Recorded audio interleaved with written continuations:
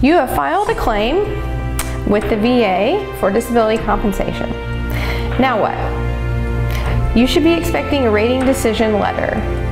My name is Lori Underwood with Woods & Woods, and in this segment we're going to talk about what's in a rating decision letter. If you filed a claim for service connection or increased rating for disability compensation, the rating decision letter should come from the regional office, and it should come to you by mail. It should be dated, and it should include a official VA seal. If you are represented, your representative should also be copied on the decision, and this is usually listed at the bottom of the letter. The rating decision letter should tell you what the regional office has decided regarding your claim. It should make a list of evidence that they looked at in deciding your claim and any adjudicative actions taken prior to on the same claim. It should also make a listing of favorable findings they made when looking at and evaluating your claim. If you have been granted service connection, then the letter should tell you the effective date for each condition that they have granted, as well as the rating that they are going to assign to those conditions.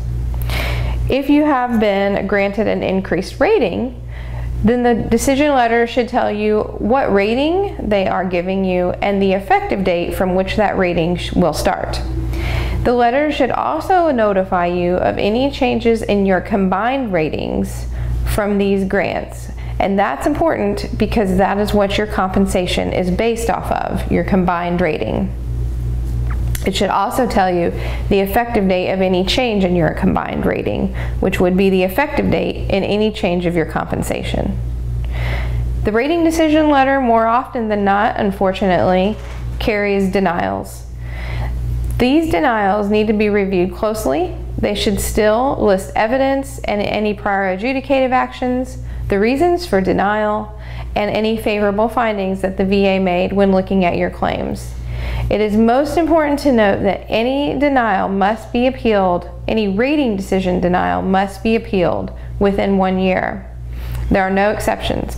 If you have been granted service connection, you've been granted an increased rating, or you've been denied, you may still want help with these claims. Perhaps the rating that you were assigned, if you were granted, isn't high enough to properly compensate you for your limitations. You can appeal this for an increased rating. These also must be appealed within 1 year.